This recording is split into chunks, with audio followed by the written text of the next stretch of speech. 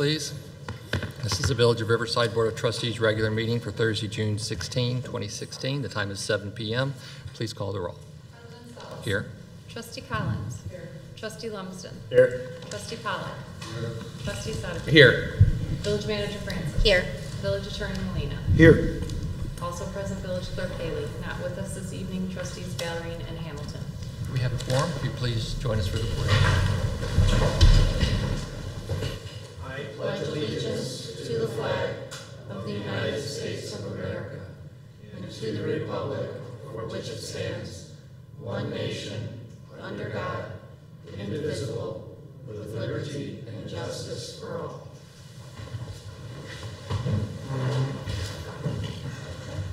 Thank you, and good evening to everyone who's here and everybody watching at home. If you are here with us tonight and you'd like to make a public comment to the board, you can do so either during the public comment period or any time during the meeting. I just ask that you be recognized by the president and you make your comments from the podium so folks at home can hear and see what you have to say. So first up this evening is public comment. Would anyone like to address the board? Yes, sir. Thank you. My name is Bill Milliker, and I'm a neighbor of yours here at 180 Lawton in Riverside.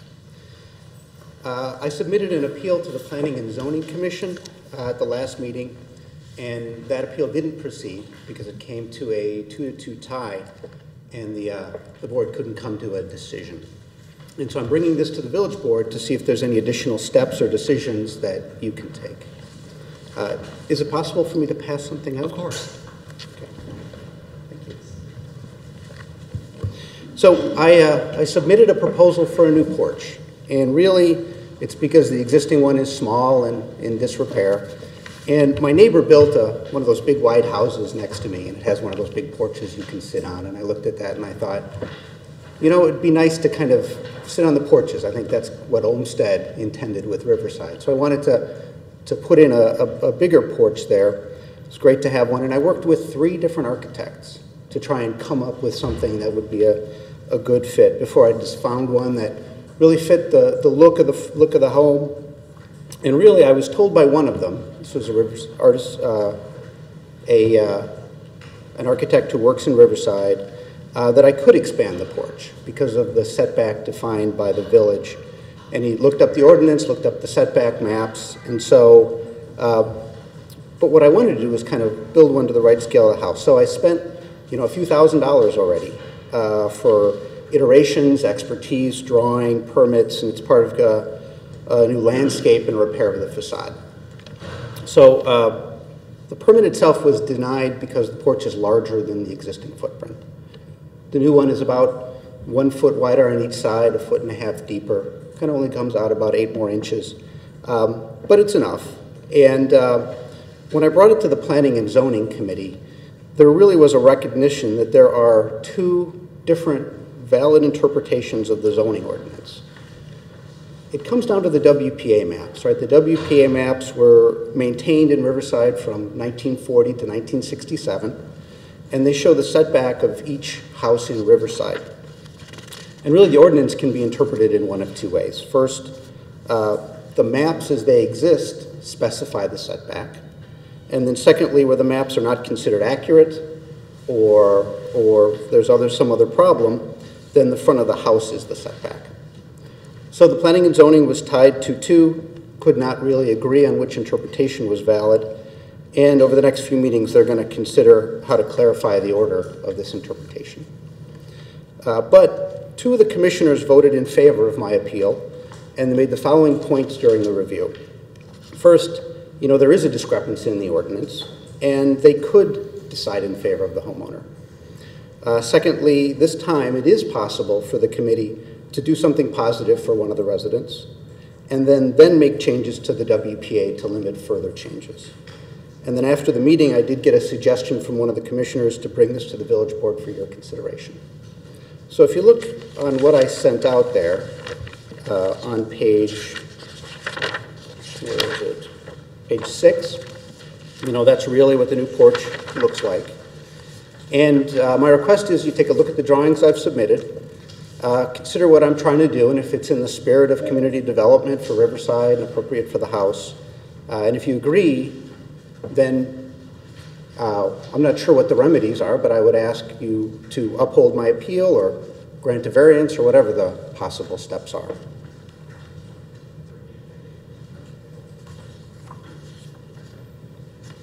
Did you have anything else? That's all, thank you. Well, and our village attorney can explain the legal process of this. The technical matter is that this really came to the Planning and Zoning Commission as an appeal from a decision by the zoning administrator. So, Mr. Molina, if you could explain. Yeah, so I understand that you felt that the Planning and Zoning Committee wasn't able to reach a decision, but the fact of the matter is that the building director did make an interpretation, and that's where initial jurisdiction is to make such a determination. And the presumption is that that's valid unless it's overturned. So in order to be overturned, you need enough positive votes of the body that would do that. So it's not, they did make a decision in the sense that you did not successfully overturn the community, the building director's interpretation. And under the code, under the village code, the final authority for interpretations lies with that body, not with the village board. So, and as you had stated, if the code is amended or changed in a way where the rules change, that could affect your ability to build the porch, but it would have to go through, the board couldn't just take action. It would have to go through a text amendment process to the zoning code, it would have to have a public hearing, and then ultimately this village board would make that final determination as to whether a change was appropriate. So that's where you stand right now. So probably the best course of action from your perspective would be the Planning and Zoning Commission is going to be talking about this whole WPA issue, is to let them talk it through, and if they reach a conclusion that something needs to be changed with our ordinances, they will bring that to us, and then we could see if that's something that this board wants to do. And if it turns out that had a positive impact in terms of what you're trying to do, then you could come back. But because of the legalities of this, there's nothing that we can do tonight.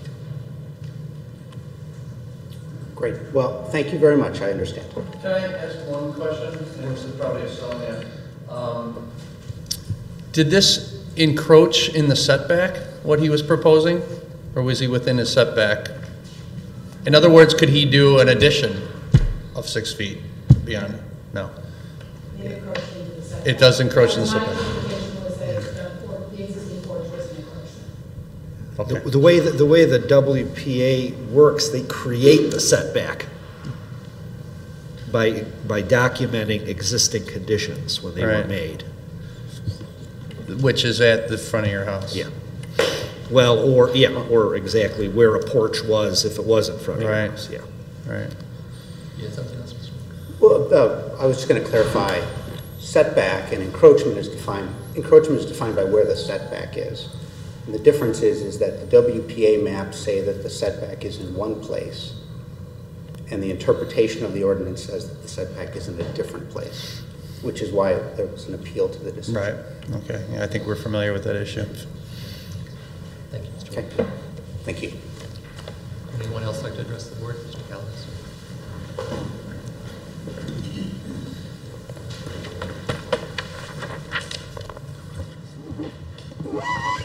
There we go. Good evening, Mr. President, trustees, those in attendance, and to those watching at home. Sir, I come before you and the Village Board on behalf of the Chamber of Commerce. It is my pleasure to inform the public of upcoming Chamber events. Chamber would like to publicly thank the Riverside Arts Weekend for starting off summer with a great weekend and a huge success at the art fair we had in late May. The Rebels were playing, the vendors enjoyed it being out there.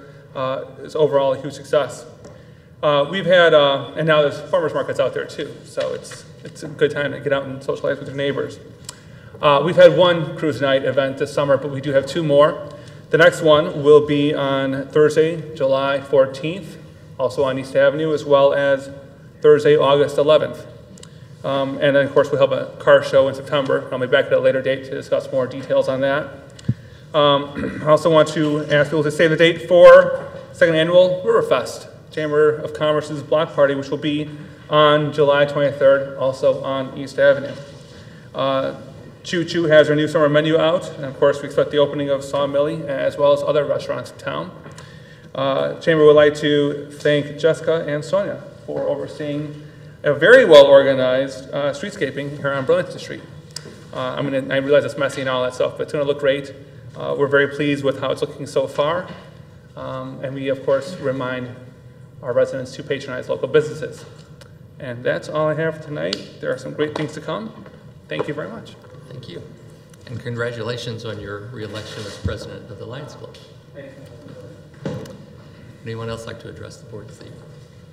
Here none, we'll move on to our regular agenda. First up is the report to village officers. The only thing I have tonight is I just wanted to give an update on the East Quincy Street application for the Illinois Transportation Enhancement Program grant. It has been submitted, but I wanted to specifically thank our legislators who, to a person, stood up to provide letters of support in behalf of our application. And so we were able to receive letters from Senators Durbin and Kirk, Representatives Lipinski and Gutierrez, Senator Sandoval and Landeck, and Representatives Zaleski and Tabaris. So we greatly appreciate their support for our village efforts. And that is all I have this evening. I do not have a report this evening.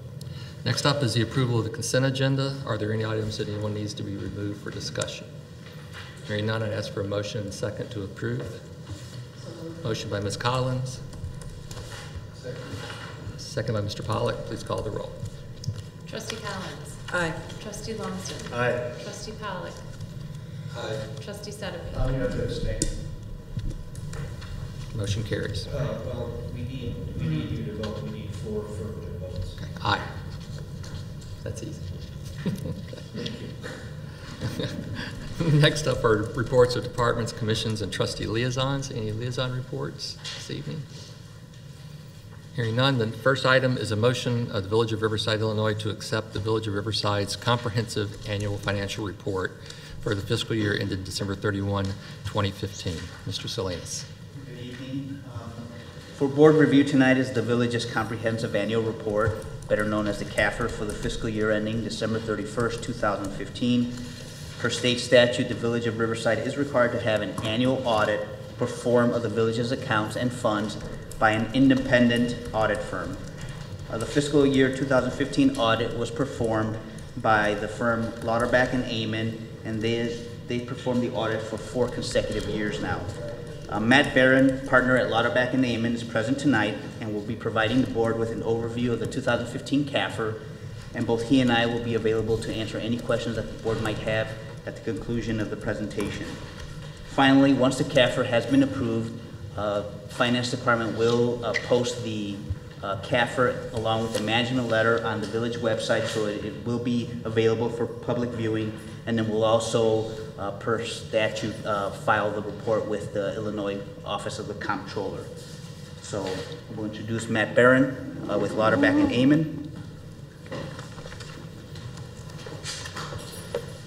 Not sure if you wanted to bring that down, President. You're going to have to put it right back where it was now. Hi, hello. I'm Matt Barron, partner with Lauterbach and Amon. Can you hear it okay? Is that all right? Here to present the CAFR and the management letter for the year ended December 31st, 2015 audit. So I'm going to start off with the management letter this year to get through it, because I feel like it segues nicely into what happened within the audit report this year. So everybody has the management letter in front of them. What our management letter is, we're giving best practices, we're giving other kind of items that we feel the village should be implementing. It's typically broken into 2 parts. We have a current section, which is any new comments we're giving, and then we have a prior section, which is all of our management letter comments we've given in the past with an update on what happened with them. So this year we had 1 current, which is funds over budget. It's the debt service fund, $15,000, really. Not a big deal. It's just something we have to do as auditors to tell you as the board level, and that's why we included it in here and included in the footnotes of the financial statements. There were also 2 prior year recommendations.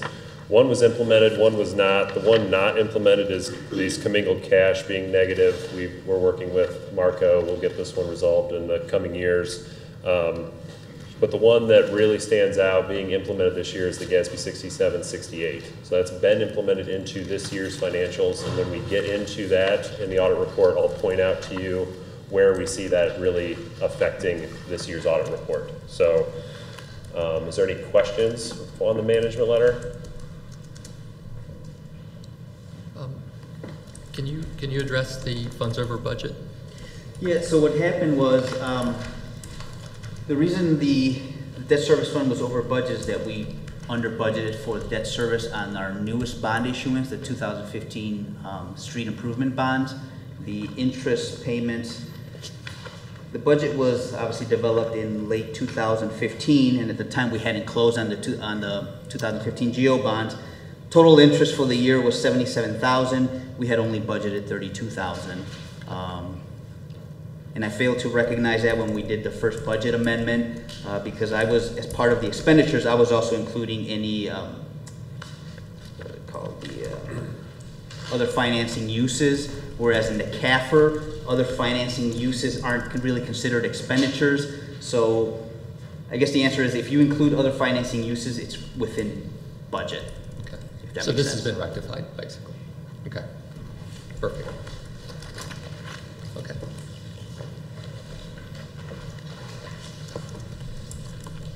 All right, well, let's flip on forward to the audit report itself. Does everyone have a copy of that in front of you, like this? So the first page I'm going to highlight to you is a few pages in, and it looks like this. This is your Certificate of Achievement Award. We submitted the village's CAFR last year for the Certificate of Achievement. It was received, that's why it's been included within this audit report. We're going to be submitting again this year and see no reason why the village won't be receiving that award again. A couple pages after that is the opinion letter. It has the Lauterbach name and letterhead on it. We gave the village an unqualified opinion again this year, which is the highest opinion that we give. Basically, that's saying that the numbers in here are free of material misstatement, or in other words, the numbers are what they say they are. A couple pages after that is the management discussion and analysis. And in shorthand, it means MD&A. What this section is, this is a summary of everything else that's within this audit report. So if you want to go to a spot where you can read what happened within the village in narrative form, summary of how the income statement went, what the balance sheet did, this would be the spot to go. But since I'm going to be covering that within my report, let's flip on past it. So at the bottom, you can see it says MD&A 1, they'll say MD&A 2, etc. There's 17 pages of MD&A, so flip past MD&A 17, and we'll get to the true pages 3 and 4.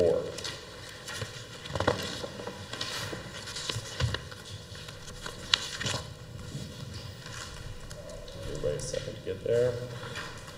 All right, on pages 3 and 4, this is what we call the government-wide financial statements. What these are, this is a summary of all your funds combined into one spot on what we call full accrual accounting. So this is where we're adding in your non-current assets, i.e. your capital assets, and your non-current debt, or non-current liabilities, which would be your debt and your pension liabilities. So at the bottom of page 4 is your net position number of where we're at. At the end of the year, we're at 5.6 million positive. And you can see right above it's the ugly minus $12 million number of unrestricted cash. This is where we're starting to talk the conversation of GASB 68 of what happened this year. GASB is the Governmental Accounting Standards Board. They decided this year to change their pension standards and how we are supposed to account for the numbers. The way it used to be, if you kept up with your pension contributions, you were square. You had zero net pension liability. Now, it's what is left yet to be funded. Okay, so what do we have yet to go to be at 100% funded by the year 2040? Okay, so you can see halfway up in the middle, there's this section, non-current liabilities. In there, you can see the new lines, net pension IMRF, liability IMRF, net pension liability pension, or police pension.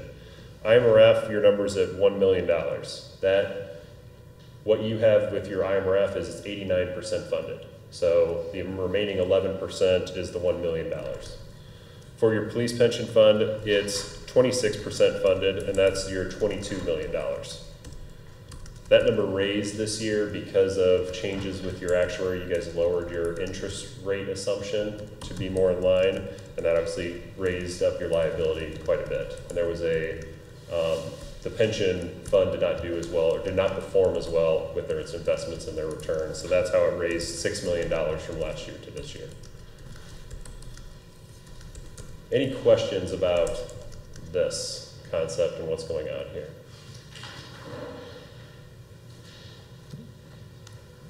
Okay. Let's flip on past. Let's go forward to the pages 7 and 8, and we're going to get back to the funds that you guys are more comfortable and more used to seeing. So these are your fund level financials. So you can see there's no changes on here from the past. GASB 68 did not affect your fund level financials. The one fund I'm going to talk about is your general fund. At the bottom of page 7, you can see your general fund was at $5.5 million of net position, or your fund balance. So what does that mean? How do we do? Let's go forward to pages 10 and 11.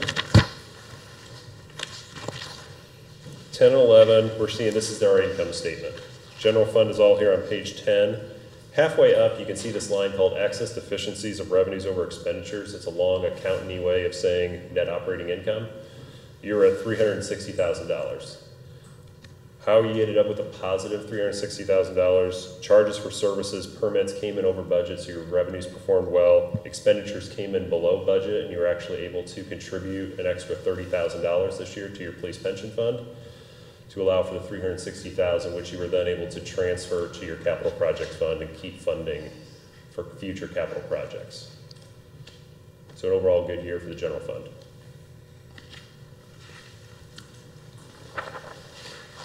Okay, flipping forward, your other main fund I want to address is on page 13 and 14, your water and sewer funds.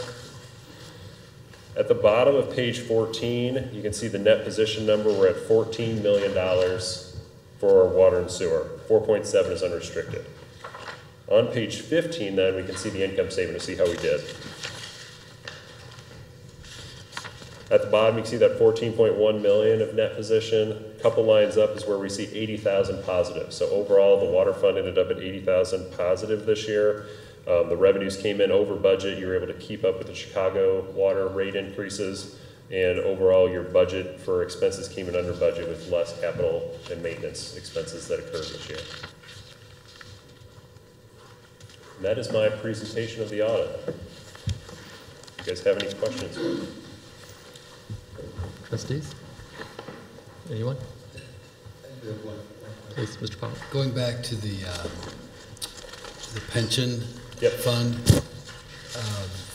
where are we relative to the state law on the pension? I know that GASB is one thing that's different from the Yeah. state So mandates. right now, the goal is to get yourself up to be fully funded by the year 2040. That's what your actuary's job is. So your actuary that you have actually has a method of doing their actuary to get you to 100% funded. What the state's method is get you up to 90%. So you're actually trying to go a little bit above and beyond what the state is mandating by state statute. So what state is requiring is you to hit their state minimum actuary number, and you guys are past that, so you're meeting what their expectations are. And then you added an extra 30,000 this year. So I think that's just something to keep an eye on as you move forward with your actuary, working with them to make sure you're comfortable with their assumptions and what levy amount that they're asking you to put up. So if I could summarize, make sure I understand it correctly, we're on target to meet or exceed the 90% funding by 2040, As long as you follow along. as long as we keep doing what we're doing. You do what you're supposed to be doing. What's required by the actuary. Right. Yes. Right. Assuming a 6.75% investment return. I think it's actually less than that. And are we at 6.7? 6 3/4, correct. Yeah. You lowered it from 7.5, I think, to 6 3/4, something like that. So, yeah. Some of the years you've had over 10, and a year like this year, you're at -1%. So What kind of estimated returns do you see in other villages? this year, it's mostly around the 0 to slightly lower. That was mostly across the board. That December dip that happened kind of took everybody out for December. No, what I mean, where we're estimating 6.75. Oh, What do you see with other That's communities? pretty standard. We see anywhere between 6 and 7.5. IMRF estimates 7.5 all the time, and they came in low also this year, obviously. a lot of it just depends on what you as a board are comfortable with your assumptions looking outward. So I've always, for years now, ever since I've been a trustee, I've wondered about this. Yeah. What is the, I mean, obviously people aren't getting that, right? Yeah. I mean, it depends on the year. It's a historical, over the course of time, they feel as if IMRF historically, if you put all things, you know, the ups and downs, they were around 7.5%, and that's what they're assuming. So obviously this year we had a drop, but a couple years ago it was 10 and 11%. Okay. So, you know. So it's a historic average. Historic, yes. Okay. Any other questions? Thank you, Mr. Mayor. Thank you. Before I go, I just want to say thank you to Marco and his team. Again, it was another good audit year, and appreciate all his hard work and everything that he does to get ready for the audit, and all our follow-up requests, he's right on it right away. So I want to thank him for all his hard work. It's very nice of you to say. Thank you. And I'd like to second that too. I mean, obviously this is an excellent report, and you know, when we see things like, you know, repeated examples where our expenditures are coming in under budget, that's a testament to our staff and to the hard work that our finance department does. So I'd just like to say, job well done, and let's keep it up. Could I ask one question? Oh, I'm sorry. I meant to ask this. Does this latest GASB, I guess, pronouncement affect the income statement, or is it just a balance sheet item? It affects your income statement at that government-wide level. So it's not affecting your actual fund level, like right. your general fund and those that you're truly budgeting for. But at that government-wide level is where it affects it. It flows through the income statement? Yes. Okay. Yeah.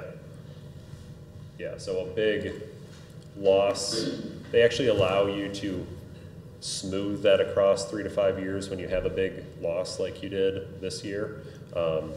That's a lot of extra actuary stuff that you don't need to really know or probably don't care to know too much about, but yes, it does go through. But that effect is minimal compared to the balance sheet effect that we're seeing, right? The income statement ultimately leads to the balance sheet effect. All right. Like it has to hit the income statement first to then get onto the balance sheet. But we didn't restate. We did do a restatement. There is a restatement? Yes. This year. Okay. To implement it the first year, we had to implement, or we had to restate, and it was 15.5 million, I think, was our prior period adjustment. Got it. Got it. Anything else? Thank you, gentlemen. I'd ask for a motion and a second to approve the Village of Riverside, Illinois' comprehensive annual financial report for the fiscal year ended December 31, 2015. Motion by Mr. Pollak. Second. Second by Mr. Sedeby. Discussion. Please call the roll. Trustee Collins. Aye. Trustee Lumsden. Aye. Trustee Pollak. Aye. Trustee Sedeby. Aye. Motion carries. Thank you very much. Have a good night. Two. Next up is a report by Community Development Director Apt and the Economic Development Commission, and our chairperson, Ms. Peters, is here tonight on the progress of the EDC's efforts on branding and marketing, and we're also going to see a draft of a marketing video. So Ms. Apt and Ms. Peters. Chairperson Liz Peters from our Economic Development Commission here with me to present to you an update of what we've been working on for the past year for our marketing efforts. In 2015, the EDC identified as a goal the creation of a marketing plan, and as a part of that, they also wanted to get a marketing video. So they solicited proposals for both the marketing video, and then later on in the year, we issued an RFP for a marketing plan. We selected the Nolan Collaborative to create the marketing video, and Point B Communications was selected to begin a phase 1 of a marketing plan, which included a positioning statement, logo development, as well as the creation of wayfinding signage design for our downtown. The Commission has been working very diligently on getting through these items. We do have a final of one of our videos to present to you this evening as well.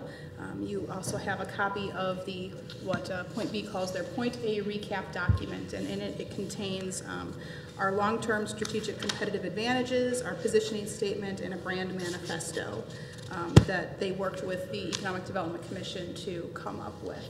So I'm going Liz talk a little bit, and then we can show the video, and then maybe if you want to, we can talk about the positioning statement a little bit as well, just so you guys can get acclimated to it, because it's something that we're supposed to kind of be using. It's our elevator pitch to the world on why Riverside is an awesome place to do business and live and visit. So, Liz? The only thing I would add is that the commission has been working on various iterations of both of the video and the marketing plan, and it's still a work in progress. So we certainly would take input that you have, and but we have put a lot of time and effort. It's been a very comprehensive process to get a lot of input from a lot of different people and a lot of different groups. So if you have any comments, please, that's what we want to hear from you. All right, I think, do we want to see the video first, or do we want to talk about the recap document first? Let's watch the video. Of course, that's the fun part. All right, I'm going to give Riverside TV a second to get the audio switched over. Outside to be a little quieter.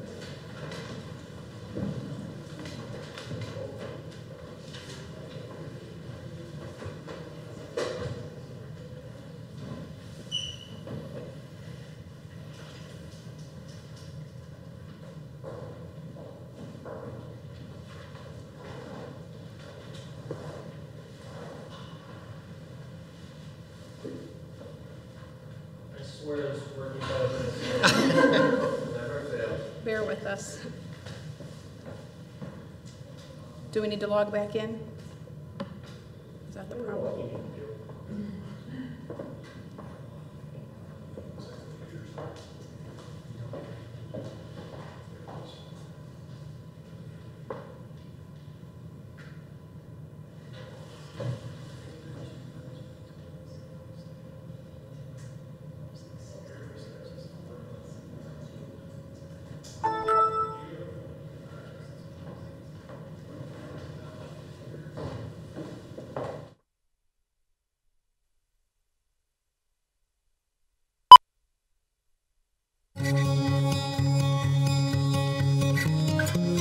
We visited Riverside a few times for dinner with friends, and when we drove through, we were like, wow, what is this place? It was the type of place that we would like, where there was a lot of green space, the trees. Riverside is the first conservation design community in America with an emphasis on mass transit, on walkability. No matter where you work in the Chicago area, when you come back into Riverside, it's home. And families, are walking along the streets. You see them enjoying life together. Riverside was premised on the notion that beauty and business go together. Olmsted's original idea was to have a place of solace and peace that also provided all of the modern conveniences of the time. I think there's a culture that welcomes businesses. People are very loyal to local businesses. If you're looking for some authentic space to have a business presence, you'd find that in Riverside. It's a unique space. The name of the store is Aunt Diana's. I've worked here for 42 years. We have a big fan base, mostly from the area. I've had client lists for 30 years. We've been in business here since 1983. I'll tell you, where the garage is and being near the water tower, this is an awesome spot. Kind of nice to be able to just work out here. Clientele in the neighborhood is really good.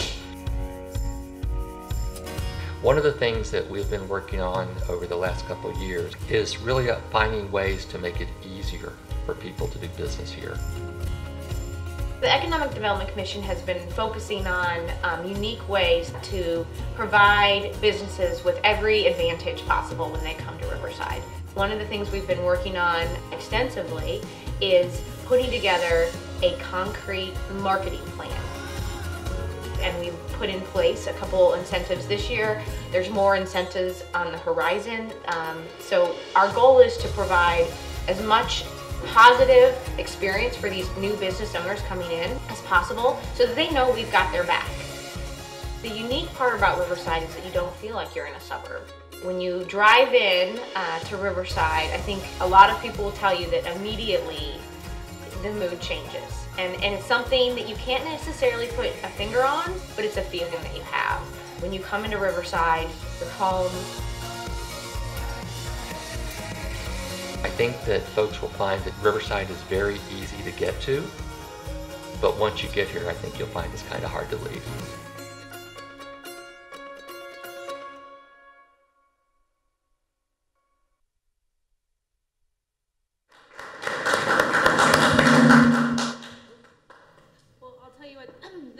Hopefully you got the sense of where we're going with it. It's obviously focused toward business owners, and that's the main goal. The number one objective that we had with this video was, this particular video was directed to potential business owners so that they know exactly what they have here and the advantages that Riverside offers. There are two other videos. I think we have two other videos that are going to be made by Nolan Collaborative as well. They're also kind of in the process of being developed.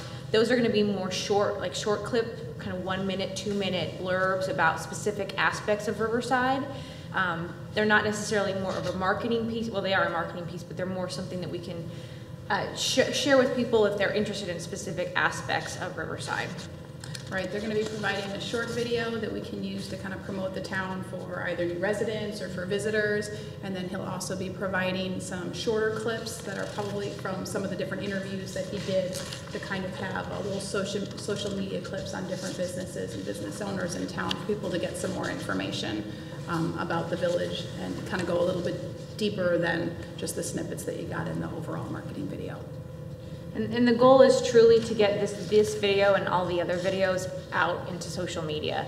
We talked a lot about that when we first were deciding whether or not to go with the video, because it is an expensive process. And what's our work product at the end?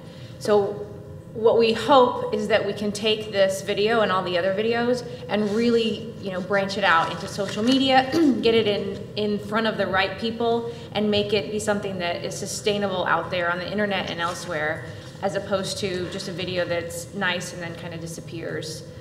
So our goal is to work with Nolan Collaborative to figure out creative ways of maintaining this video and other videos in the spotlight, if you will. So that's our marketing video and the progress that we've made on that. I think we're pretty happy with the product we have so far, and hopefully we'll get the last couple things taken care of here in the next month or so and getting that all finalized and up.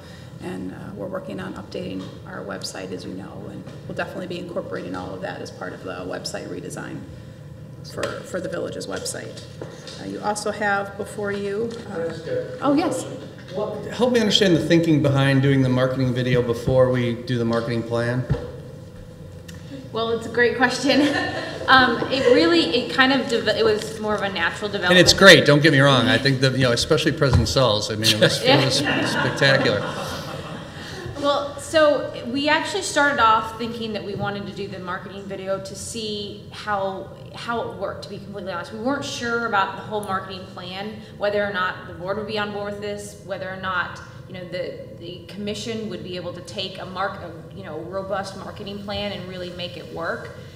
Budget was another question that came up. So we decided we had a budget last year to do the video. And so we took the amount that we had and we decided to dedicate that to the video, and then we focused on the marketing plan, the more robust aspects of the marketing plan this year, and for phase 1, which Sonia's about to tell you about, and then phase 2 would be sometime in the future. So the goal was kind of to ease ourselves in and convince you and convince our constituents that this is worth the amount of money that we're spending. It's worth developing these tools, these marketing tools for the village, and we want to see the payback for it. So that was kind of our dipping our toe in with the video.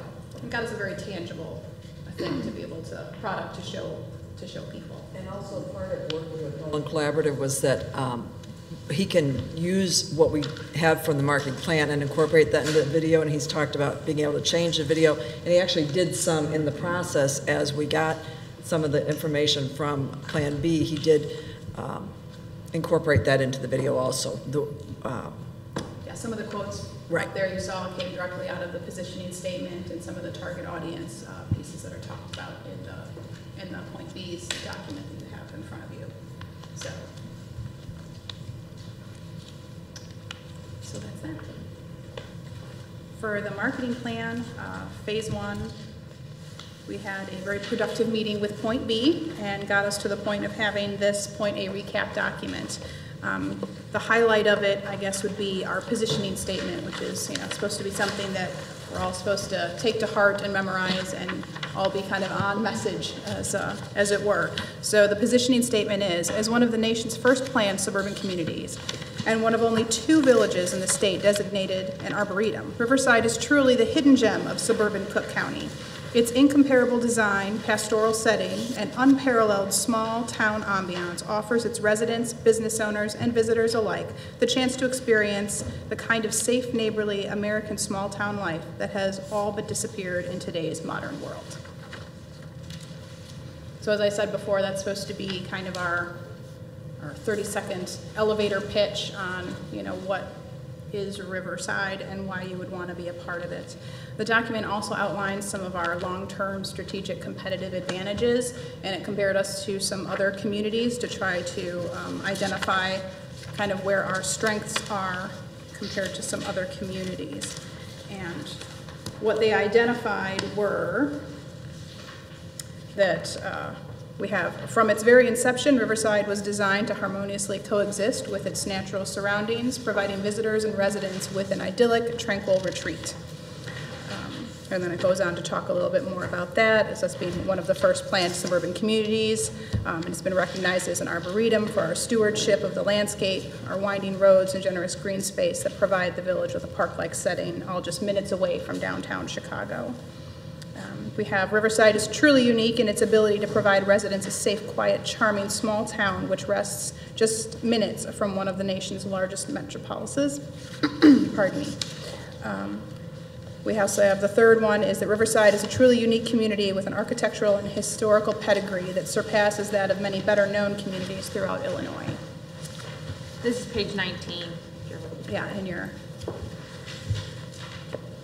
document. So the EDC reviewed this and accepted this document, and so now you have it before you as well. And Point B has taken this document and the items in it has used it to start the logo creation. So they presented to the EDC kind of the first concepts of logos that they've kind of gone through and made their recommendations. We hopefully will have an actual recommendation on a logo to you by the second meeting in July. For us to start moving on that. Once we've selected the logo and finalized on that, then Point B will be able to move forward with starting the design for the wayfinding signage for the downtown, because that's the last part of this first phase. After this, the EDC would like to move forward with kind of the full-blown marketing plan portion of it, and we had talked about that last year when we were setting up the budget for this year to do the marketing plan.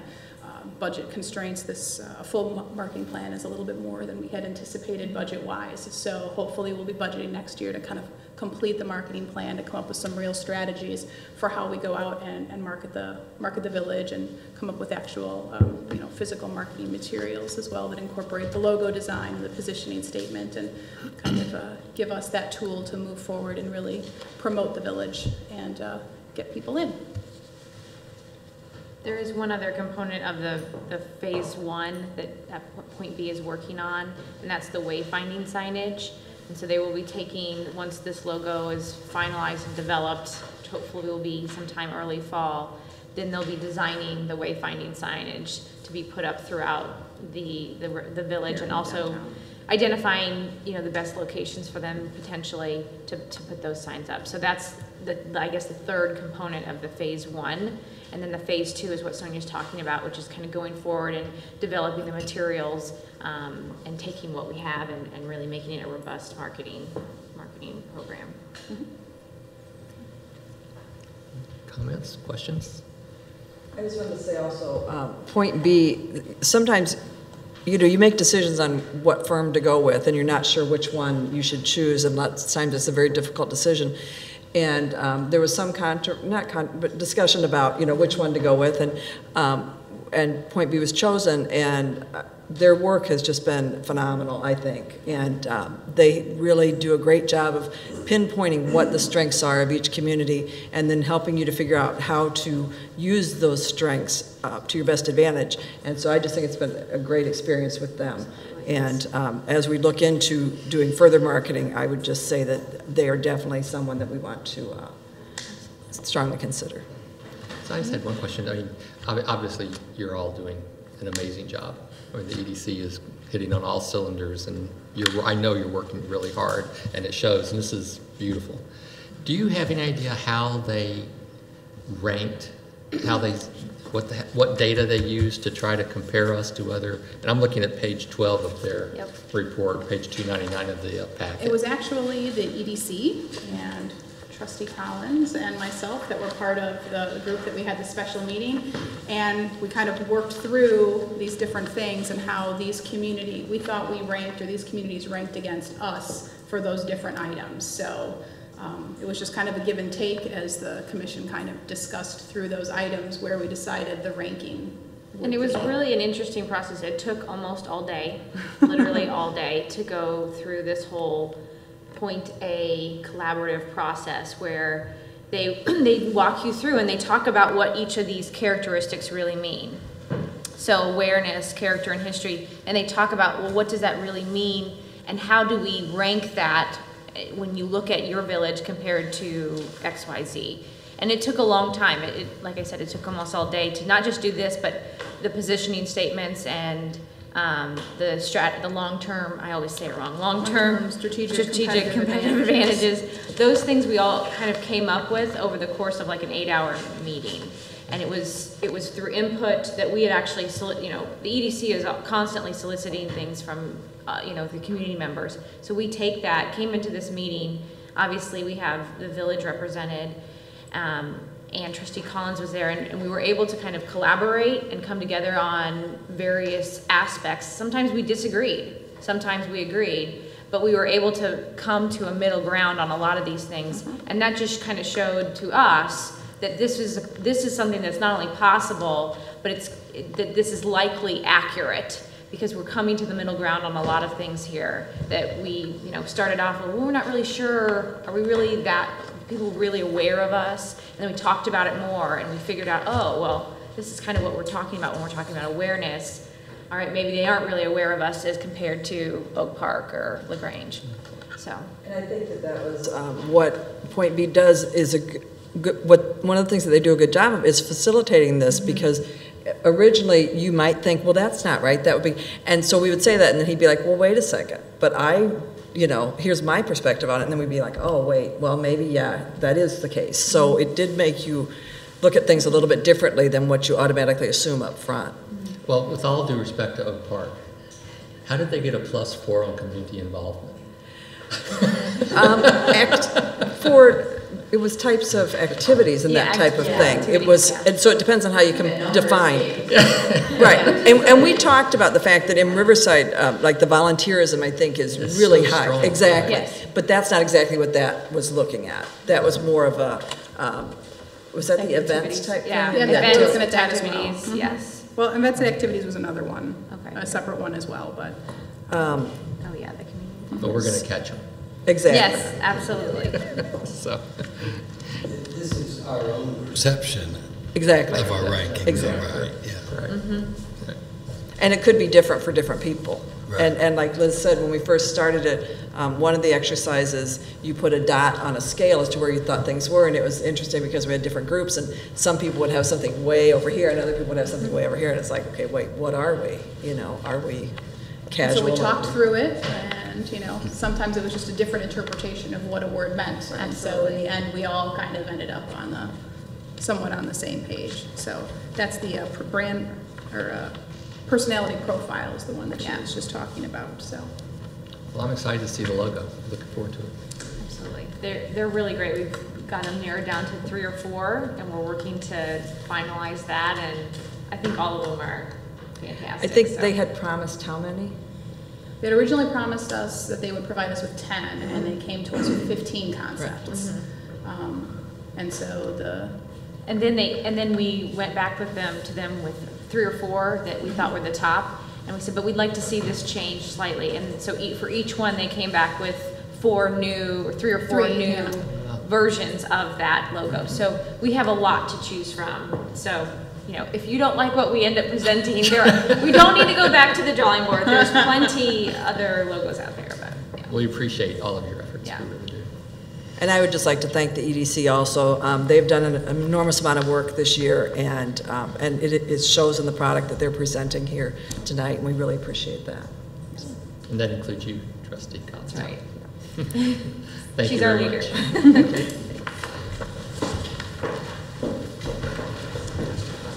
Okay, now back to the grind. Yeah, the fun's over. Yes. Close. We're getting close. Okay, so now we move on to ordinances and resolutions. First up, and the first 2 of these have to do with the joint dispatch that Manager Francis is going to describe. So the first one is a resolution approving and authorizing the execution of an intergovernmental agreement entered into by the villages of Brookfield, North Riverside, and Riverside to establish an intergovernmental cooperative venture known as West Central Consolidated Communications, or WC3, for the operation and maintenance of a combined dispatch and communications system. Ms. Francis. The village's E911 board discussed Senate Bill 096 when it was passed and became Public Act 99-006 in July of 2015. At that time, it was unknown whether the act would be repealed or if the deadlines noted in the act would be changed. However, the deadlines remain unchanged, and so we are progressing with consolidated dispatch. In late 2015, village staff began evaluating our options. Village staff, meaning myself, the police department, Chief Weitzel and his staff, and also Chief Buckley and his staff. Upon evaluation, also Chief Weitzel began discussing the option of consolidating with North Riverside in early 2016.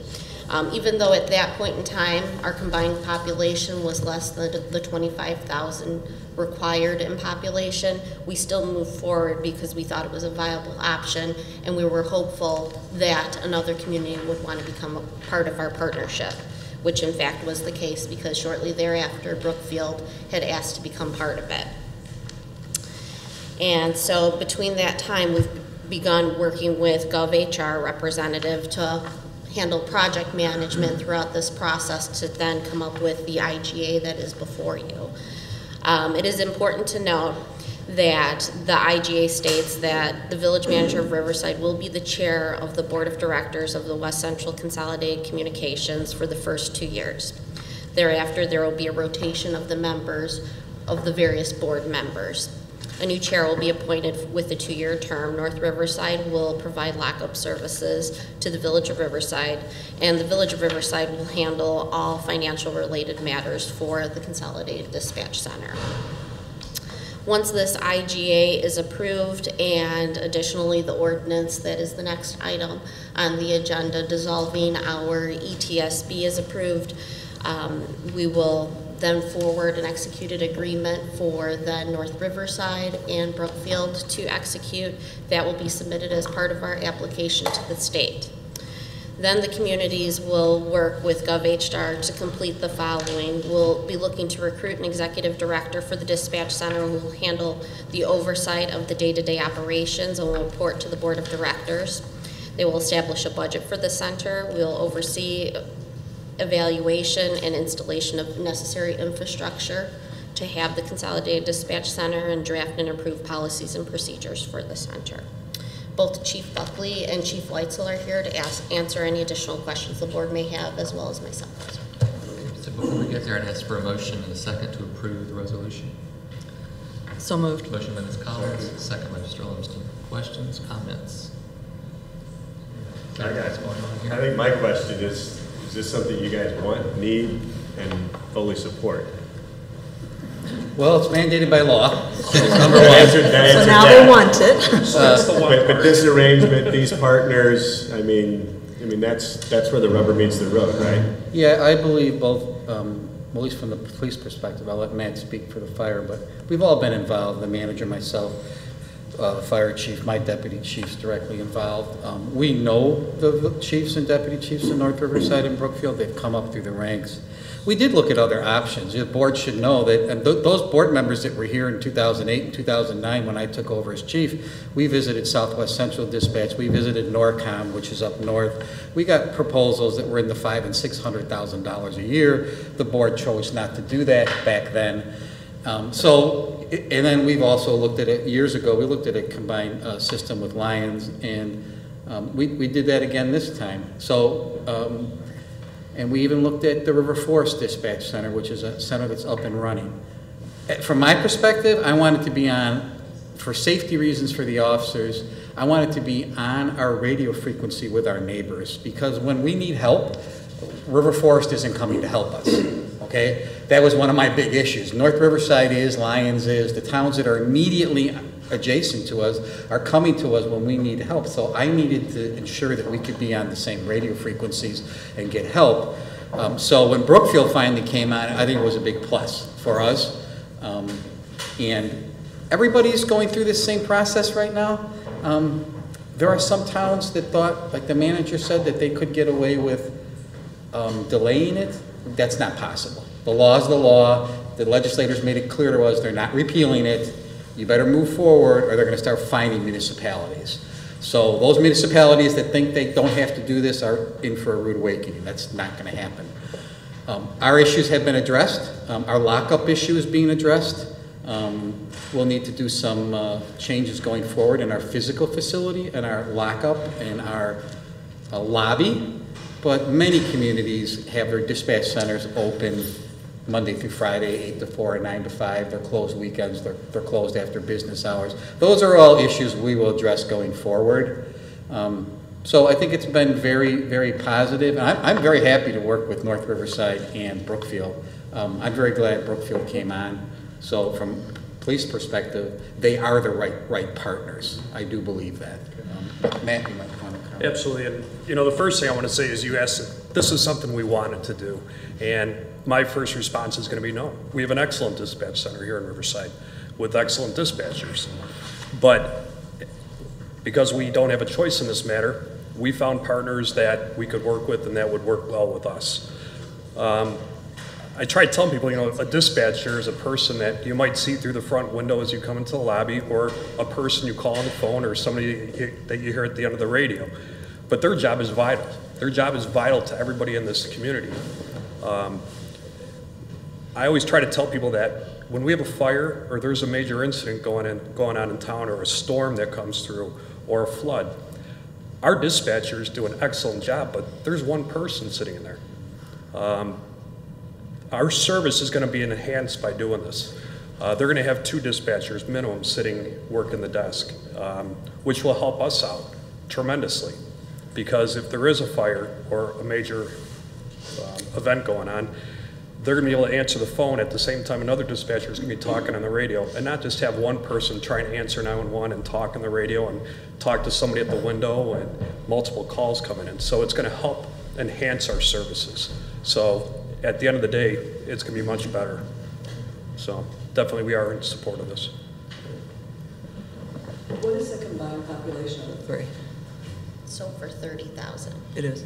It is. Brookfield will be the biggest community joining us, but it's close to 29,000, I believe, when it's all said and done. Well, with the 3 communities, it'll, I believe, 34,000, a little over 34,000 is where we're going to be when it's with the 3 communities. Is it expandable? If somebody else wants to join in and participate? We've already received inquiries. So first we're focusing on, the group has agreed, we're focusing on our IGA, but yes, North Riverside, their facility does allow the ability to expand the footprint just based on purely the location and the open space surrounding the dispatch center currently. It's just going to be more or less the question of how far do we want to expand, because we also want to be cognizant of not diminishing services. Paul? I think probably the question the public wants to know the most is, will we have a 24-hour police station? Myself and the manager plan on bringing that back to the board, but I don't believe that that is feasible. because the economics of that probably will drive it. Plus, if we're locking our prisoners up in North Riverside, that big component we don't have at our facility anymore. You know, I did a study 6-7 years ago. We had a little clicker at the front desk of our lobby on how many people came in after midnights, and only people that come in are to bond people out. So there's like 2 or 3 people occasionally. The foot traffic into the facility is not a lot, obviously. So I don't think so. I think that we are probably going to close. That's probably a discussion we'll have. So there will be some design changes that will need to be required for the front of the station. But, you know, we're not breaking any ground by closing our facility up front or keeping it open 24 hours a day. Many municipalities our size do the same thing. It's very accepted. We'll have it videotaped. It'll be live. There'll be a phone directly to the center. We'll have some secure type of ATM lobby, so if somebody was to run in there and somebody was chasing them, they would have an opportunity to not let somebody in. So there'll be a lot of thought that will go into that, and I'm sure we'll come back to the board with that. But my perspective would be that we would not be open 24 hours a day. The lobby would not be open. I can say the same thing for the residents.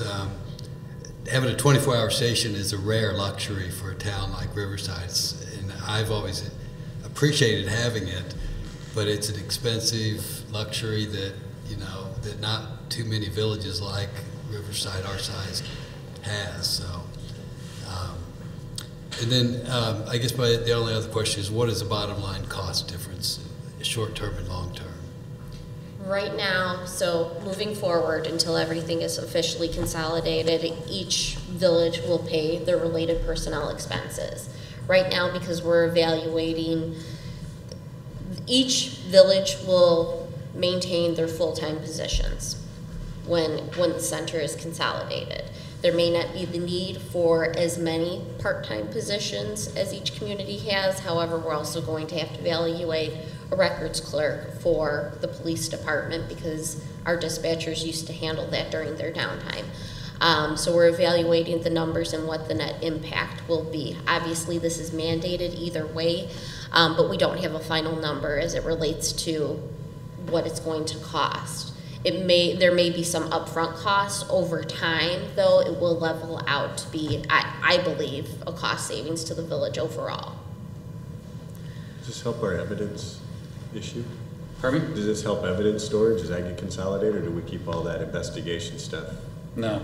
That all stays keep okay. all that. I wish it did. Yeah, okay. It did. We still have that mandate for mostly, probably 30 years and over for most cases. Okay. But it may have an opportunity for us in the future to redesign some of the space that's not being used with the old dispatch center.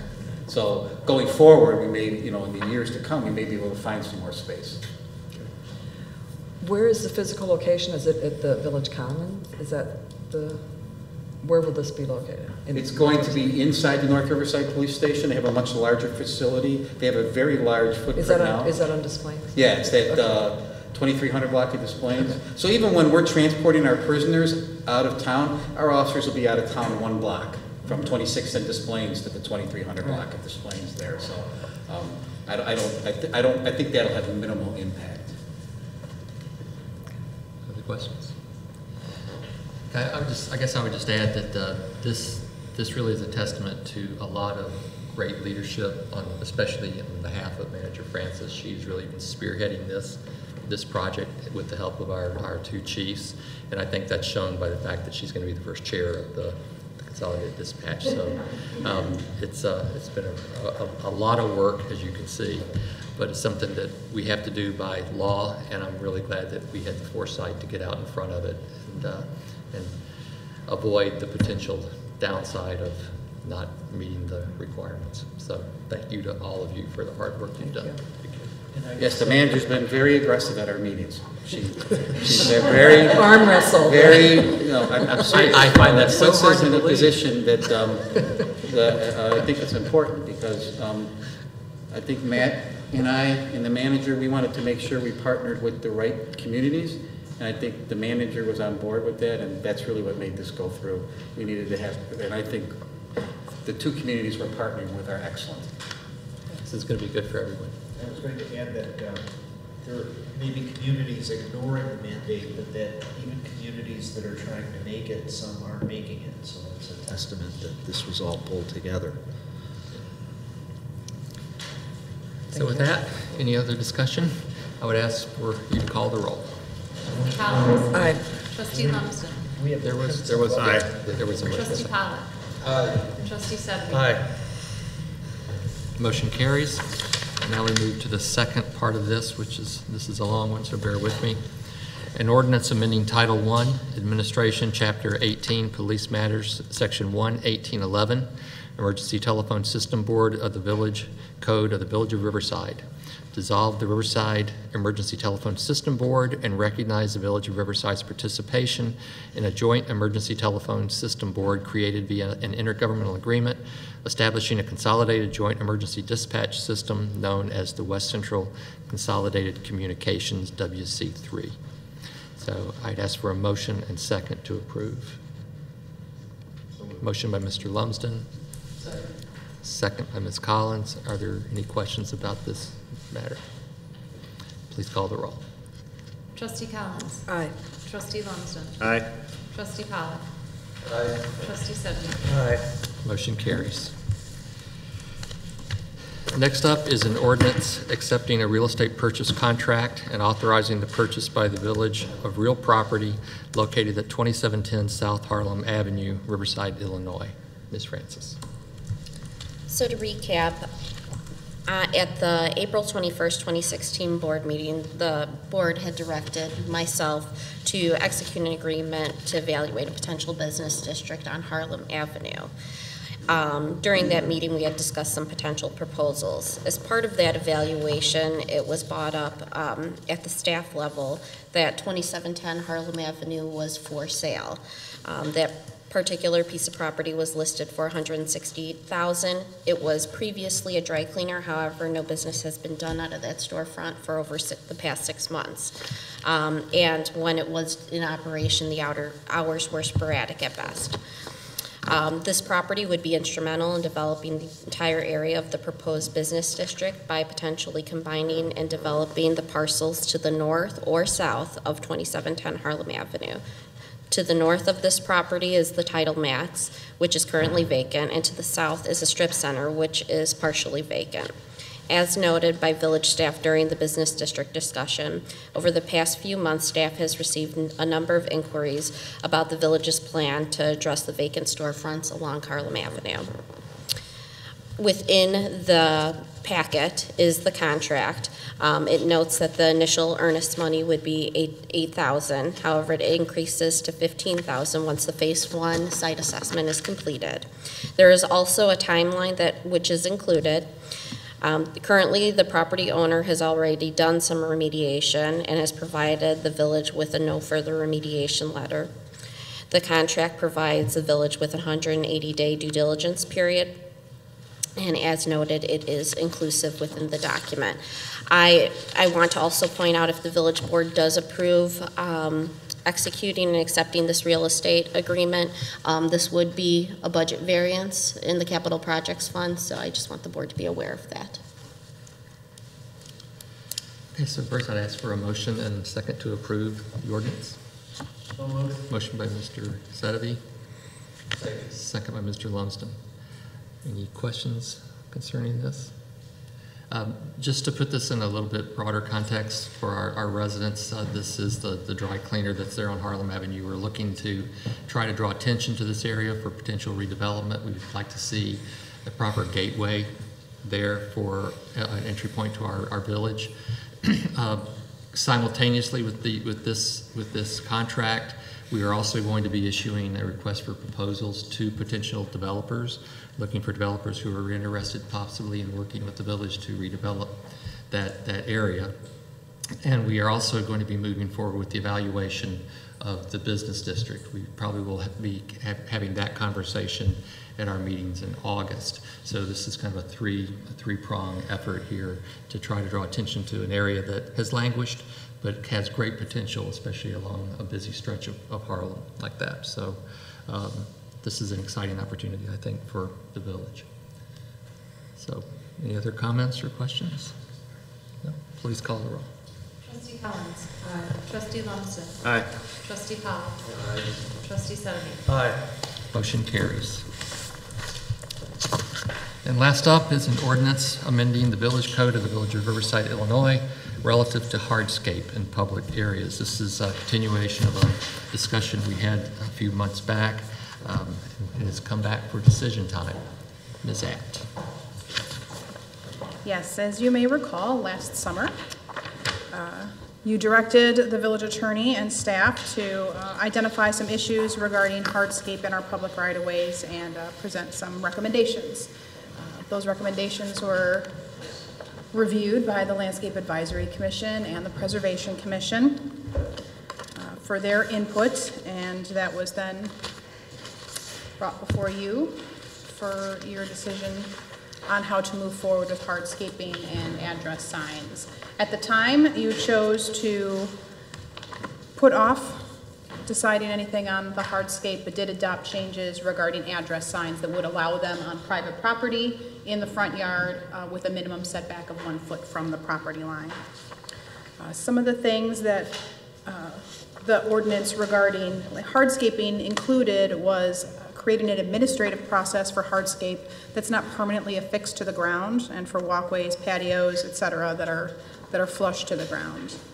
It also required all hardscaping located in the right-of-way to have an executed right-of-way encroachment waiver, which indemnifies the village for any injuries or damages to person or property arising out of the related hardscape item in our parkway. It also revised Chapter 12 of the Building Code to clarify that structures in that section refers to objects that are permanently affixed to the ground. Objects that are not permanently affixed, such as benches or planters, like a planter pot, or any hardscape that's visible only at the ground level, such as a walkway or in-ground sprinklers, would not be subject to the process that's in Title 4, Chapter 12, which is for existing structures in the public right-of-way. It also clarified that property lines in the village do not necessarily extend all the way to the public sidewalk, and recommends that residents consult their survey or the building department to determine an acceptable location for the sign.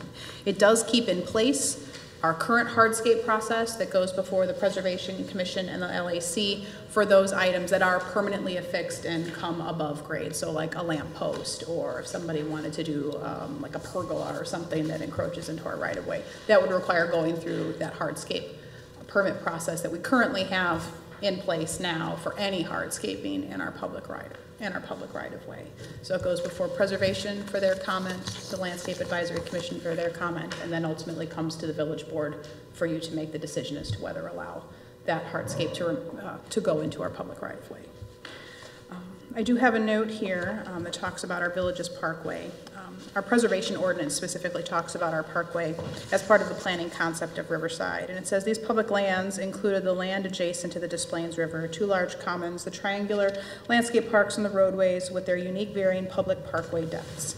These changing parkway depths allowed for natural tree groupings along the right-of-way in lieu of inline street planting. Public Ways and Property Ordinance, which contains the hardscape permit, hardscape permit regulations, defines the parkway as any portion of the right-of-way not improved by street or sidewalk. Our right-of-way for our roadway system extends from private property line on one side of the street to the private property line on the other side of the street. So that's our right-of-way. The parkway is going to be that area within those boundaries that doesn't have street on it or sidewalk on it. That's our parkway. Staff is bringing this matter before the board again for consideration because there have been violations of hardscaping in the public right-of-way without a permit recently, and violation notices were sent out. The proposed changes to our code that would allow an administrative review of hardscape permit applications for the hardscape that's not permanently affixed to the ground, as well as for walkways or patios, would probably help in allowing that process to happen a little bit easier. It also creates this process for permanent hardscaping found by tying it to Chapter 12. So by tying hardscaping to Chapter 12 explicitly, that is going to kind of create that dividing line that anything that's pre-existing, that is a permanent structure, would have to go through the Title IV, Chapter 12 process versus a hardscaping permit process. So that kind of divides that out. And you have before you, in your packet, includes the requirements for those to be able to stay, and it requires an evidentiary hearing before the Preservation Commission, identifying that A, the item, the structure was in before 1972, and B, that it would be in keeping with the character of the village if it remained. So that's something that's determined by the Preservation Commission, and then they would have to have additional insurance, I believe, is required, as well as we would now require also the right-of-way encroachment agreement to make sure that we're not liable for any damage that happens in the right-of-ways due to that structure. So you have the ordinance before you that has the changes to both the public ways section as well as the Chapter 12 of the building code that talks about the existing structures in the public right-of-way before you. If you have any questions, I'm happy to answer them, and hopefully we can come to some sort of resolution and be able to move forward with how to deal with hardscaping in our public right-of-way. So before we get to questions and discussion, could I have a motion second to approve, please? Motion by Mr. Lumsden. Second. Now, see, you didn't say it this time, and I was watching you.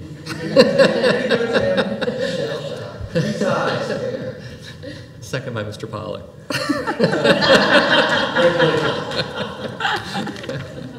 So, questions and comments? I think this goes a long way to solve a problem that was a little bit confusing in the past. So I'm pretty pleased with the verbiage that we put in there. I think it's very clear that we can't build stuff on the public right away. And if there is some really, really good reason for it, we have the opportunity to work that direction. Other comments, questions, Mr. Pollack? Just some clarifications. I corresponded with Jessica and Sonia this week on this, and I got answers to most of my questions, but I just wanted to be clear about a couple of things. On what is page 438, I guess, of the PDF document,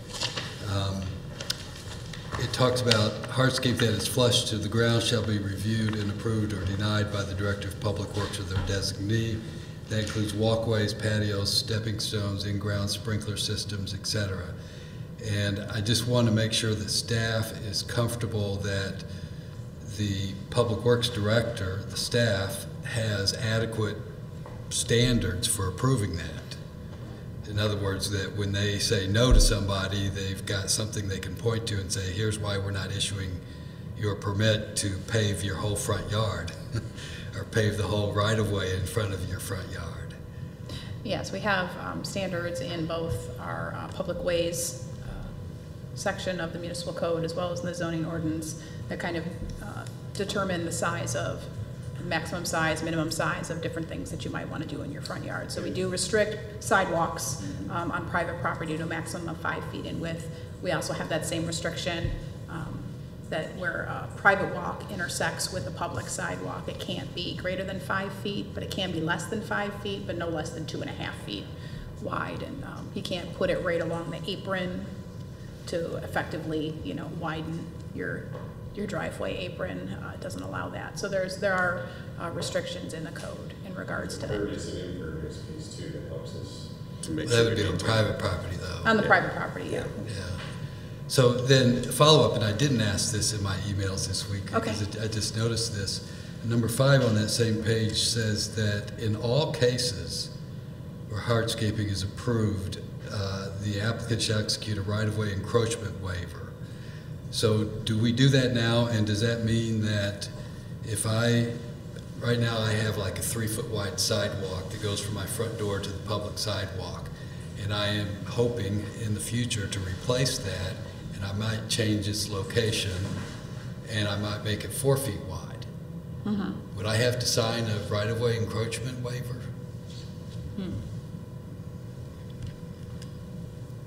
Should we exclude simple things like? We might want to exclude a private walk that leads to like a front door. We can perhaps exclude that because I don't necessarily know that we need to. Yeah, because I can't imagine in the past we've required waivers. No, we have not. That's been more for like the in-ground sprinklers. We've always required, not always, but we have in the past several years required the right-of-way encroachment.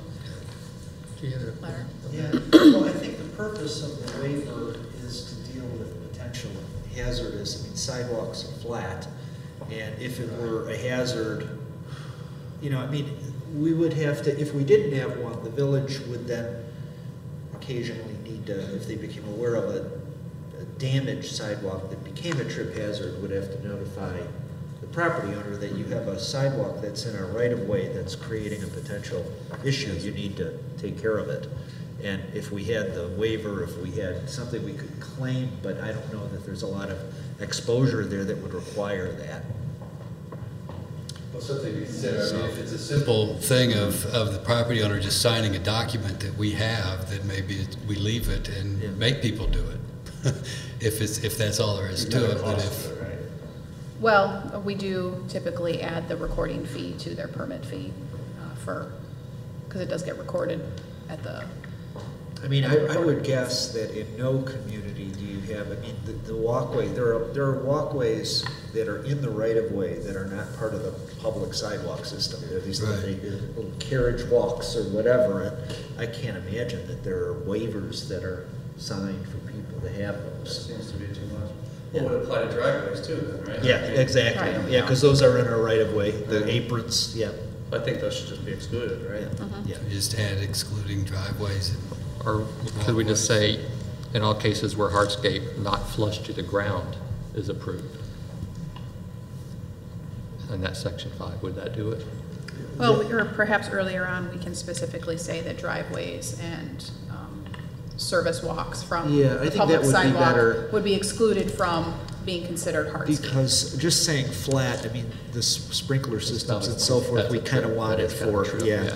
I think to cull it out that way would be better specifically.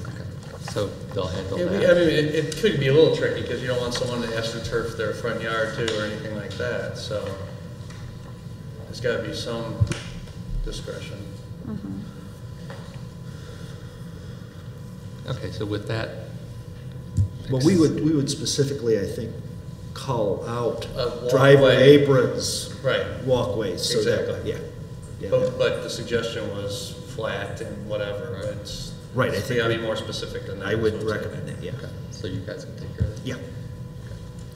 All right. The other question I had, Yes. which Sonia and I tried to connect today, and we missed each other, but on page 439, structures to be removed. I'm having a hard time understanding what that means because the way I read it, it says a structure located in the public right-of-way adjacent to private property shall be removed from the public right-of-way upon sale of the adjacent private property or deterioration of the structure, et cetera, unless they get a permit, basically. So that troubles me because that seems to me to say that if we, let's say for example, a resident complains that their neighbor has a wall that encroaches into the public right-of-way. And so Sonia goes out and investigates. She finds no record of it. You know, no permit ever issued for it. She looks at it, she can't tell, can't tell if this is brand new, don't have any knowledge of when it was built. The owner says, well, I don't know, it's been there forever. What do we do? Does this mean that they can keep it until they sell the property? I think the burden of proof is on the village, yeah. Right, that's what we were talking about. Yeah, it would really depend upon the nature of the proof that we had, and if we felt we had sufficient evidence to prove that it was not pre-existing. If we could, then we wouldn't proceed under this provision, we would proceed under the other provision and require immediate removal. But if we either thought the complaint was incorrect, or if we felt that there wasn't sufficient proof to warrant, if there was a disagreement about whether to remove it or not, then the fallback would be this, if it was unpermitted. See, that troubles me because basically what that's saying is that none of this has any meaning because unless we can prove that this was built, it can stay until you sell the property. I think my recollection of our previous discussions were that this was kind of a compromise position. This is in the ordinance already. This is not anything new. I mean, but the way I read it is that, in fact, I read it, if you read it literally, I think the way it reads is that any structure, no matter when it's built, even if we can prove it was built a year ago, this says that you can keep it until you sell the property.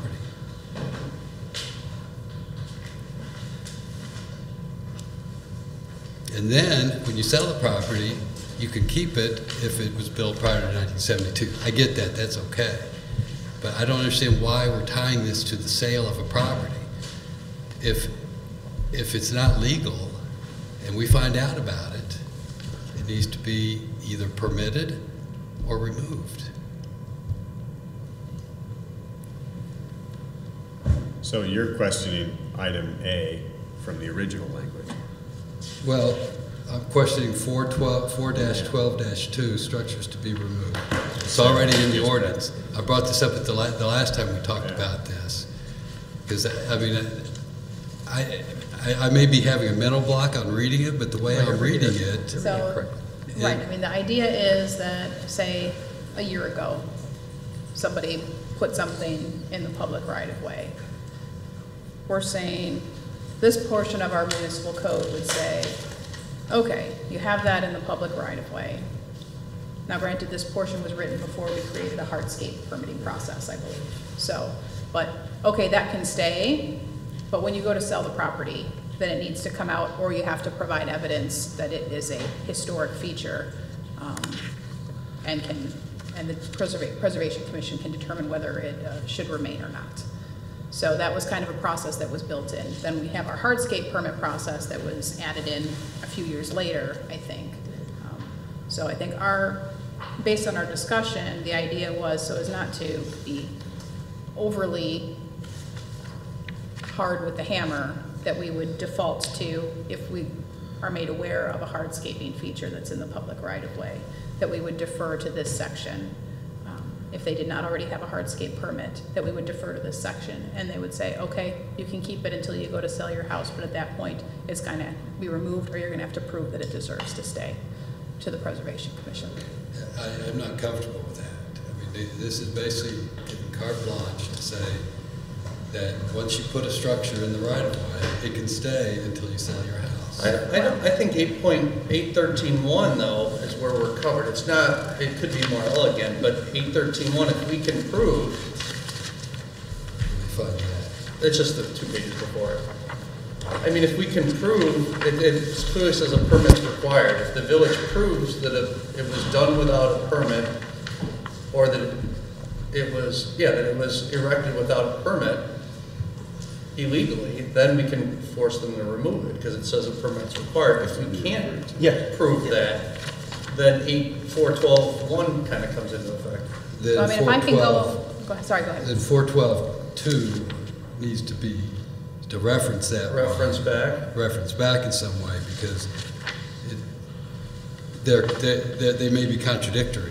Maybe the two sections contradict each other. When I looked at it in preparation for the meeting, I came at it from the standpoint that the law tries to read and interpret statutory or ordinance language so that all of its provisions have meaning. So I guess I was sort of taking that and saying that's where you get to. But I understand what Trustee Pollack is saying.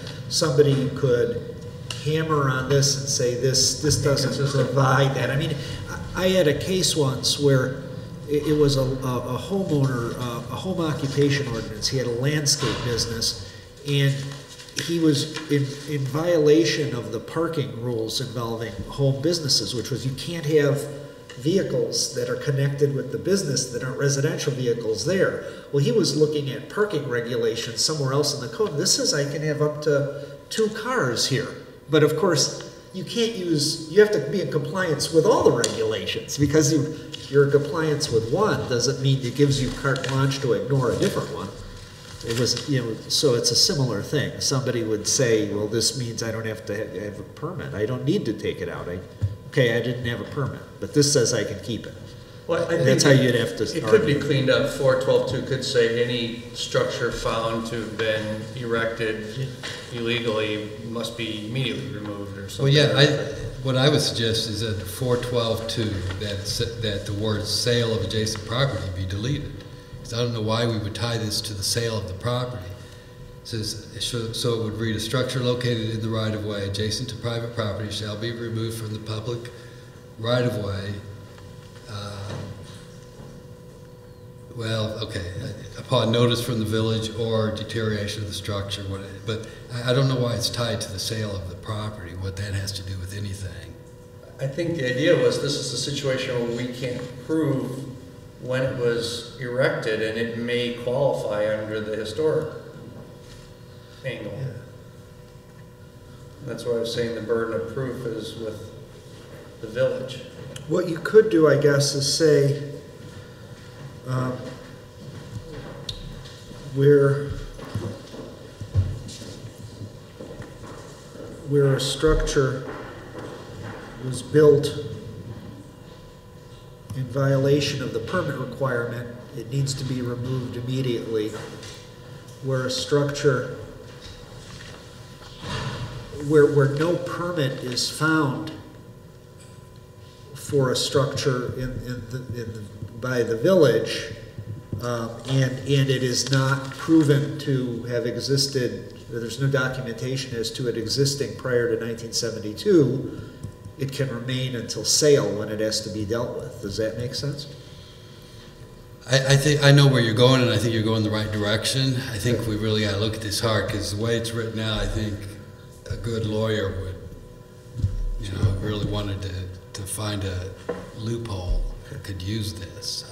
Where this is going to become an issue is when somebody gets ready to sell a house and they have something that's non-conforming, and it has value in the overall deal, and then the new people move in, and then we go over and they say, hey, by the way, that's got to go, right? That's going to create a really awkward, unneighborly situation, to use our neighborly term that gets criticized. But I see that be where it would come in, right? Or a neighbor complains about something that's been there for we don't know how long. And But then it puts the our staff alternative, in though, a is to box. force them to remove it immediately. So this is more permissive for the homeowner than... Yeah, I guess I kind of understanding where Doug's going with what's it have to do with the sale of the property. It's either proper or not proper. Can I give a sample? See what you think of this? How about if we just said, a structure located in the public right-of-way in violation of section 813(1)A, adjacent to private property shall be removed from the public right-of-way unless the conditions established in section 412(3) are met, basically. That's what you're getting at, I think, right? I think so. Mm-hmm. I think so. Is that? That would remove the middle ground. Mm-hmm. So you would, well, you still would have, there's always this situation where you need to prove it was built in the right of way. And to prove something, or prove it was built without a permit, to prove that, you kind of need to prove when it went in. I know, If but you I think, can't, if you just. And that's it. but I think at some point, it's an evolving village. There's been things that have been built for decades, century, and so I think that by doing this, we will be able to identify if all of a sudden a wall appears, we'll know that there was no permit issued, and then this would kick in. If we're talking about something that extends beyond people's memories, then you've got 412(3). I'm sorry, I missed that. You've got 412(3). I mean, if you've got something that's been there for 100 years, right? Even though it's encroaching into the public right of way, you've got the argument of 412(3). They could obtain the permit, and if they don't obtain the permit, then it would have to be removed upon sale. Or are you saying? I think when we talked about this before, we didn't necessarily want village staff to be visiting, 150 properties. Well, that was the other thing I wanted to bring up since we're having this part of the discussion is if something that was allowed under 412(3), so it was built before 1972, and the determination has been that it contributes to the historic nature. Is the implication that decision? So that we're going to allow that to stay. Correct. Does that then run with the land? Is that a one-time thing? Well, it wasn't, I think it was intended to be. It was intended to be a a cutoff where if it was determined that it was built prior to 1972, right?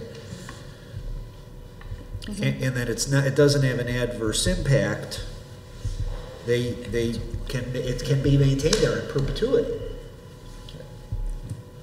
I mean, think about some of our historic properties. If we take the Frank Lloyd Wright home, right, with the beautiful planters out front there, I think that we want them to take care of those. And we want them to put them back into the historic or character of that, because that's within our mission of our village, right?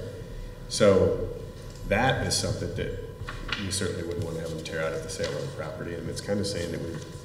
No, because that would have qualified as, I assume. Prior to 72, yeah. Prior to 72, or they have the permit application process, of which I think there'd probably be a consensus to allow that. But I think that could easily be established. It was before 1972. I mean, the concept was to be more permissive, not less permissive, but we're kind of interpreting it different. And I think my recollection was this is kind of a way to phase out the problem versus trying to tackle this problem in a weekend. Yeah, you know. Okay, so all right. So now let's use the example of the Frank Lloyd Wright, the urns. Okay, so we have a situation where we have no idea whether there probably wasn't even a permitting procedure at that point. Okay, so now you have them there. Mm-hmm. What do we expect the homeowner to do about it? Are we asking them to retroactively go back and and say, I want to get a permit for something that's been here for?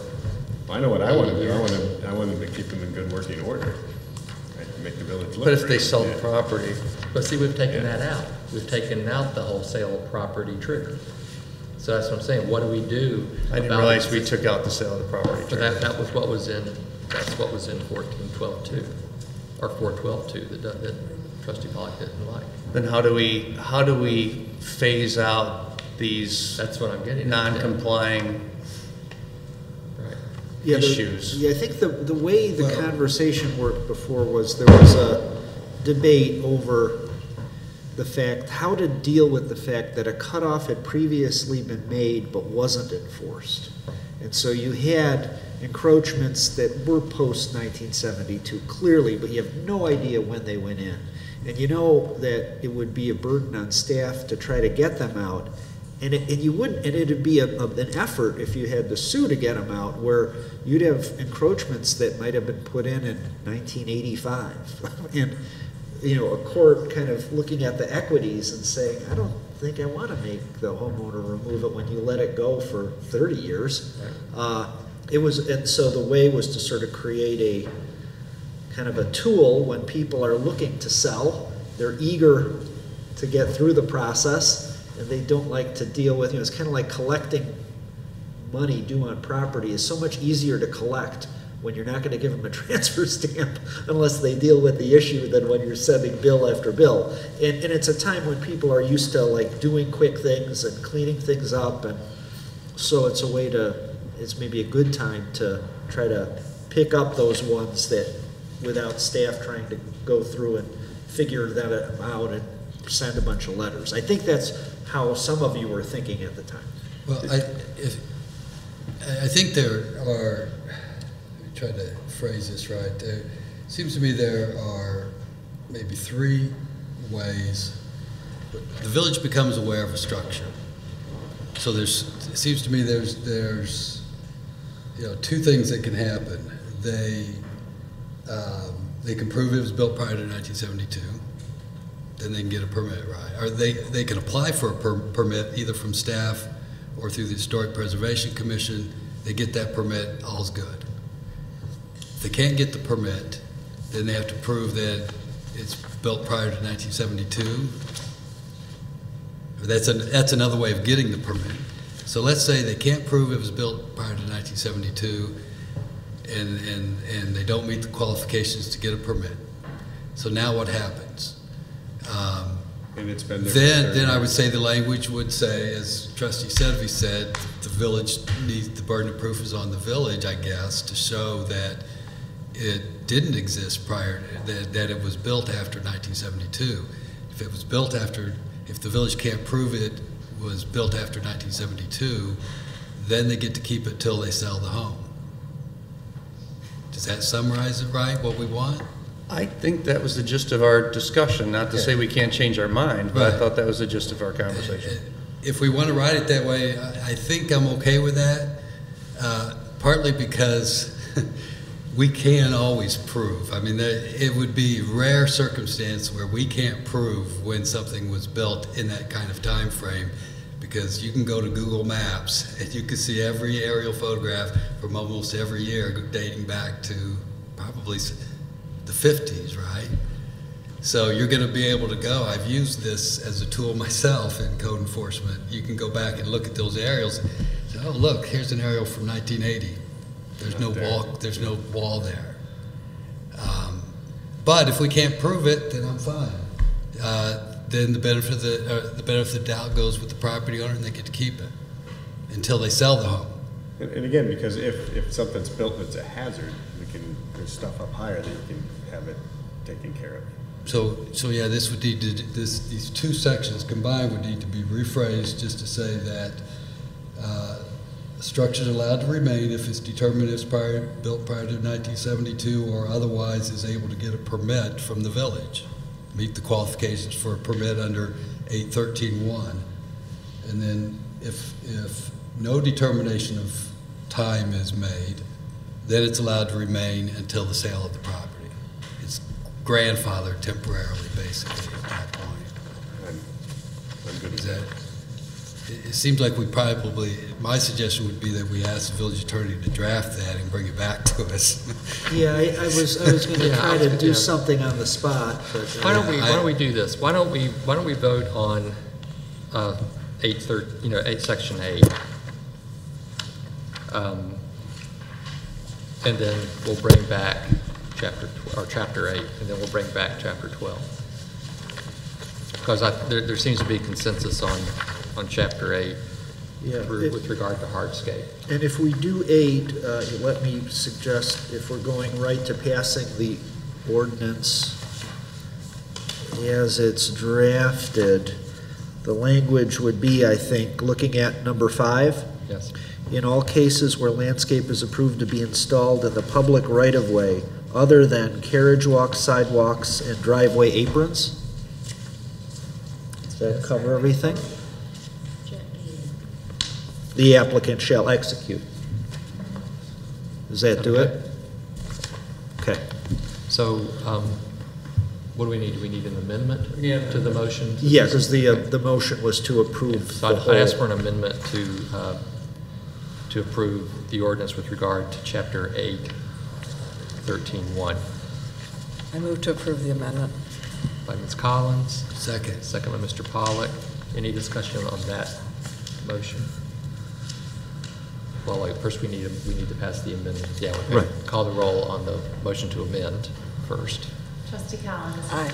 Trustee Lumsden. Aye. Trustee Pollak. Aye. Trustee Sedemy. Aye. And now call the roll on the primary motion. Trustee Collins. Aye. Trustee Lumsden. Aye. Trustee Pollak. Aye. Trustee Sedemy. Aye. Motion carries, and then we will revisit chapter 12. We'll get some. Because I think that was a really good discussion. Thank you, Trustee Pollack, for bringing that up.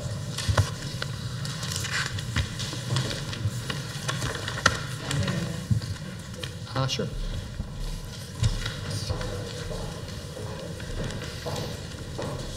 I don't know where it's at, but I'm sure that there is a place in the code that exempts landmark properties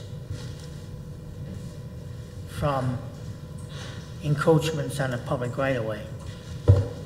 That's come up 3 times that I know of. One is the urns that were mentioned earlier. Another one is the wall in front of the house with the statue of the horse on it. I should know the addresses, but I don't. And the third one is what is that called? The curved colonnade that's actually on the right-of-way. Are you aware of that, Ms. Abt, of that? Are you aware anywhere in the code of the landmark properties being excluded from encroachment violation? Well, they'd be excluded just by the age. Yeah. 1970. I know, but I don't think I've. Well, it's not exactly an exclusion, but it's a permission. Yeah. Well, Correct. In case of 1972. Correct. We'll look. Because the see if we can landmark find it. status, you have the proof you need about when it was. I know, but Mr. Ray is suggesting that there's actually something Correct. I'll look specifically for that's. that. Yeah, I think We'll we look should for be it. clear. It's not like a historic property can then go erect into the public right-of-way today just because they're a historic property. You're referring to pre-existing encroachments. right. And I think we're comfortably covered with that based on the time frame of the encroachment. But I will look for any other provision that was missed, so I'll check for that. So we have no considerations, or is there any new business from anyone? There is no need for an executive session, so I'd ask for a motion and second to adjourn. Motion by Mr. Lumsden, second by Mr. Pollock. Please call the roll. Trustee Collins. Trustee Lumsden. Trustee Pollock. Trustee Setterby. Meeting is adjourned. Good night.